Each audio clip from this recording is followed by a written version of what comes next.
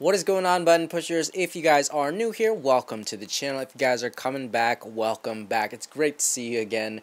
Today I want to introduce you guys to the concept of distance in photography and filmmaking to give you a blurry background kind of look. Now, this might be a little new to some of you, and some of you might understand the whole concept itself. But if you don't, this video is for you.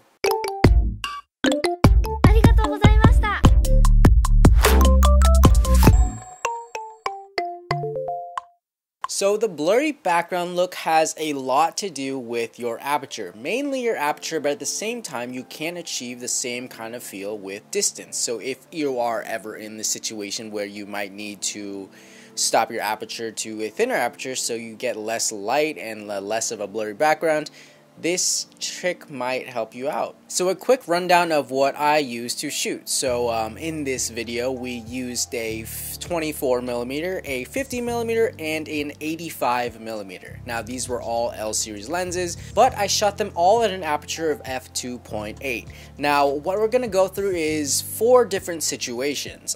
One situation where the camera and the background are far from the subject, one situation where the camera is up close and the background is far from the subject, one situation where the camera is far and the background is close, and then one situation where the camera and the background are close to the subject. Now that was a lot of information for you guys there, but you will see kind of when we run through it. I have a GoPro to kind of show you guys the scenario of what it's gonna be, and I'll label it for you guys so you guys kind of understand. Let's start off with the 24mm with the subject far from the background and the camera. So they're right here, I'm right here in the middle, and the background is a little bit blurry, but not as blurry as it could be, and that's simply because the camera is so far from the subject and the background itself that, you know, it kind of blends in a little bit. So as I get closer to the camera, you start to see that the background gets a lot blurrier, and that is something that is kind of natural to it. So when the camera is really close to the subject but the background is far from the subject, you do get that blurry background look, and that really helps.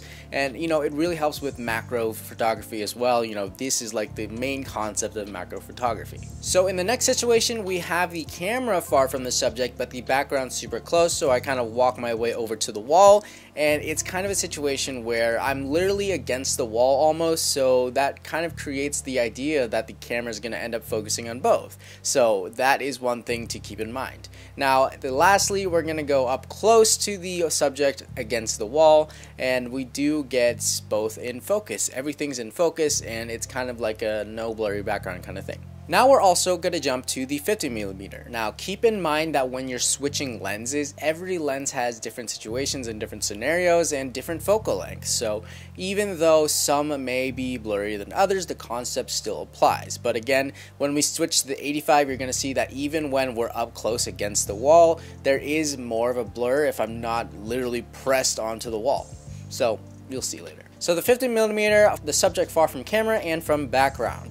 We do get a really nice little bokeh isolation kind of look, and then as we get closer to the camera here, you see it gets even more intense, even more strong. And then lastly, against the wall with the camera far from the subject, it's still a little bit in focus, but you'll start to notice that the background is starting to kind of be less in focus, even though I'm a little bit closer. Lastly, both close to the subject, you know, same kind of concept. The background's still more in focus than it would have been if it was up close or in the mid-range area. And now for the last lens, we're going to switch to the 85mm. And we're going to start again with the camera in the background far from the subject, so the subject's right there in the middle. You get to see there's a lot more isolation simply because the focal length is so far compared to 85. I'm sure if we switch to a 200, you would see basically nothing of the background, which is something that's really cool. And now we're going to switch to getting closer, so subject and camera close to each other with the background far, and you'll see that the background is just completely isolated. It's just, you know, blurry.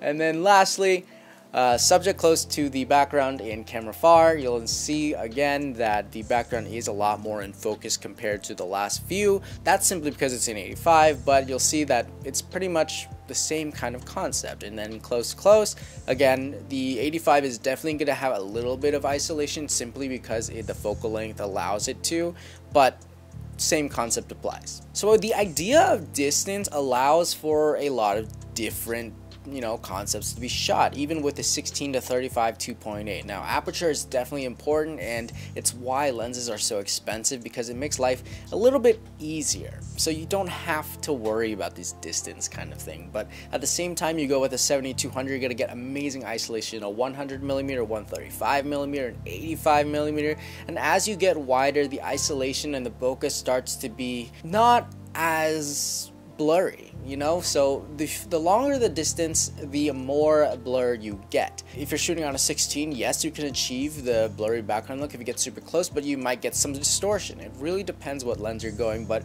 again, you can definitely achieve a blurry background look with pretty much almost any lens, unless there's like an aperture of a f14 like the probe lens. There's a lot of ways to achieve it, and I just really wanted to share this information with you because I feel like it's something that people don't really talk about, and they really just depend on aperture so much. Because sometimes if you run a really nice isolated look but you only have a 35mm 1.4 or something, and you want something a little bit more isolated, you could go for the 85, even if it's a 2.0 or a 2.8. The 85 is going to give you a lot more isolation look as opposed to that 35 1.4, depending on the distance of how far you're shooting from the subject or how close the subject is to their background. So it's just something to add to what you want to think about when you're shooting. Anyways, guys, thank you guys for watching. Give this video a thumbs up if you liked it. Make sure you guys hit that subscribe button. Let me know if you guys want to know anything specific in the comments below. If there's anything you've been dying to learn or just curious about, let me know in the comments. I'll see if I can get it covered for you guys. Keep pushing buttons, and I'll see you guys in the next video. Bye!